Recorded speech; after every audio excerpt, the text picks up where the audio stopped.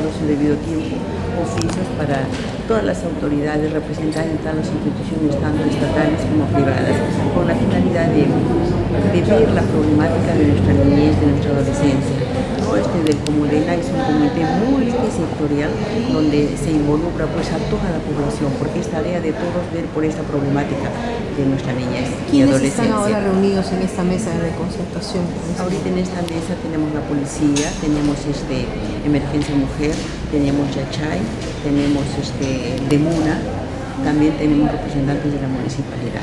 Más adelante se van a realizar el proyecto para el beneficio de los niños y adolescentes. Sí, esta es la partida de esto, porque vamos a hacer un plan de capacitación, posteriormente un plan de trabajo donde se pueda cumplir, involucrando a todas las autoridades y personas, ¿no? Para ver esto de los derechos del niño y del adolescente. ¿Todavía se sigue viendo niños y jóvenes todavía trabajando en las calles? ¿De qué manera será esta reunión? Quizá proponer algo para que esto ya deje de verse en las calles. Ya, eso del trabajo en la calle corresponde al programa Yachay. También estamos coordinando con ellos para ver por esta población.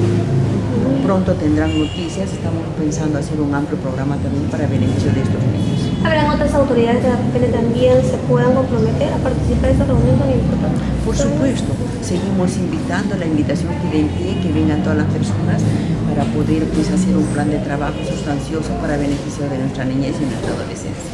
Por otro lado, señora Torres, ¿cómo viene dando el tema de los discapacitados? ¿Están haciendo actividades en su gestión?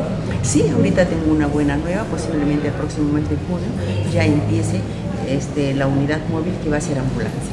Estamos implementando con camilla, con oxígeno y con todos los implementos para que sea pues una ambulancia de verdad para beneficio de esta población. Por otro lado, alguna vez el pueblo de los discapacitados llamaban al vehículo que también es necesario, que eso usted se había comprometido para el mes de febrero con un trabajo. Sí, es necesario urgente esta movilidad, pero lamentablemente pues todo es un proceso, sobre todo la inversión, ¿no? Que es muy costosa. Posiblemente a la próxima semana yo los invito a una conferencia de prensa para mostrarle esta unidad móvil convertida en una ambulancia quizá clase A para esta población. ¿Lo cual va a beneficiar a la gente de discapacidad? Por supuesto, ya va a circular hacia Lima, Cahuacho y acá en toda la provincia. Así es que a mis amigos discapacitados estamos haciendo un gran esfuerzo para presentarles pues esta ambulancia a su servicio.